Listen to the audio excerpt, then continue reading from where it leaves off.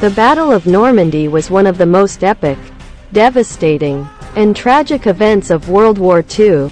It was fought in 1944 with no holds barred, and it lasted for an entire summer.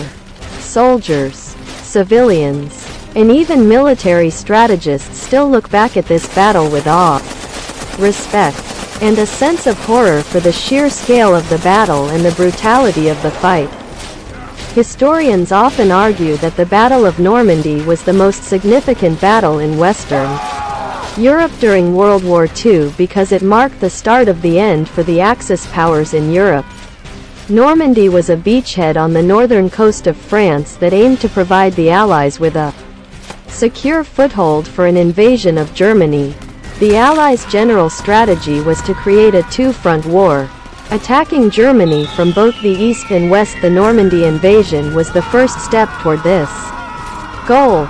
The battle started on June 6, 1944, with an amphibious invasion of Normandy by U.S., British, and Canadian troops. The operation was codenamed Operation Overlord and was one of the largest and most complex amphibious invasions in history.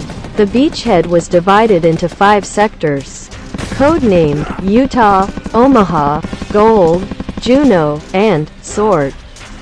The American 4th Infantry Division landed at Utah Beach with relatively little resistance from the Germans. However, the U.S. 1st Infantry Division at Omaha Beach met with stiff opposition.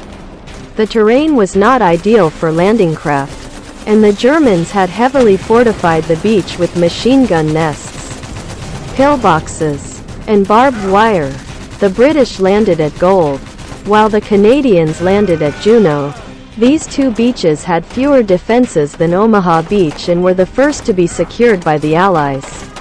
The British capture of Ouistreham helped secure the eastern flank of the landing zone.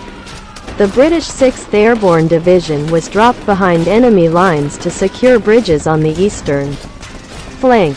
By the end of D-Day, the Americans and British held their respective beachheads, but gains were limited elsewhere. It was going to be an unrelenting and bloody grind. Contrary to popular beliefs, the battle was not won on D-Day but stretched out in a brutal, complex, and costly 6-week stalemate between heavily fortified troops.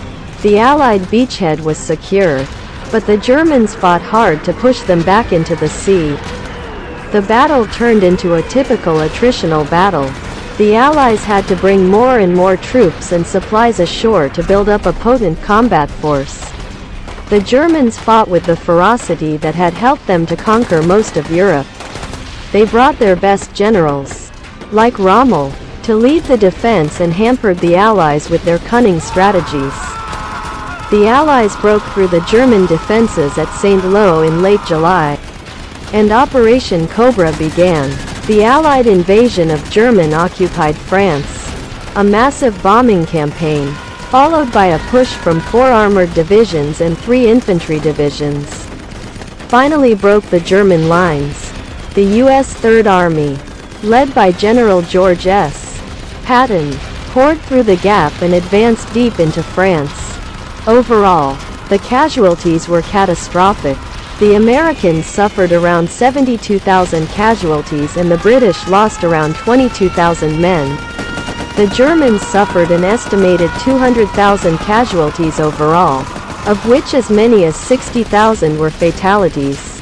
The Battle of Normandy was the beginning of the end for Nazi Germany. The battle helped to open up a second front in Europe and allowed for the Allied operations for the East. Germany's resources, particularly on the Eastern Front, were stretched, and the invasion of Normandy accelerated the end of the war. In conclusion, the Battle of Normandy was certainly one of the most epic and brutal battles of World War II. It still represents the incredible sacrifice made by men and women to secure their freedom and defeat fascism.